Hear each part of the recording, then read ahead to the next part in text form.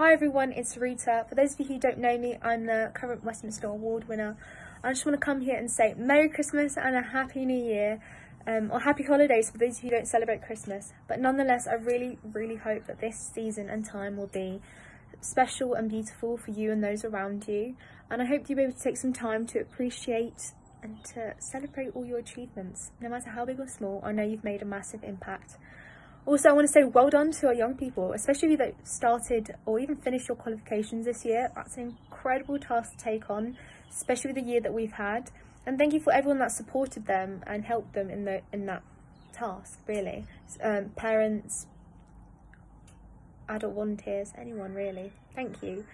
I know for sure that this year has highlighted the importance of the work that we do within organisations, as individuals, within our communities, even within the qualifications themselves. I know this year of all years has definitely challenged our leadership, our management, definitely challenged and tested our teamwork, and definitely tested our community spirit, our drive, and how we impact and positively change the lives around us. So saying that, please, if you have the opportunity and the capability to nominate a young person who has shone through this year, overcome challenges that come their way and shown their resilience, and in any way impacted and positively helped their community around them, please nominate them. Please show that their efforts are appreciated and they are noticed and that they are wanted, and just to congratulate them really and to celebrate their efforts. I think that would be a wonderful thing to do, especially to end this year and start the next year.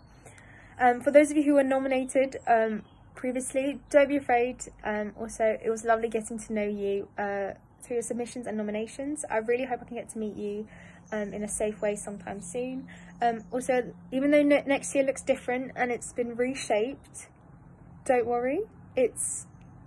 I know for sure, I'm going to promise that it's going to be no less special, no less gratifying, no less life-changing than last year, and maybe even better than last year.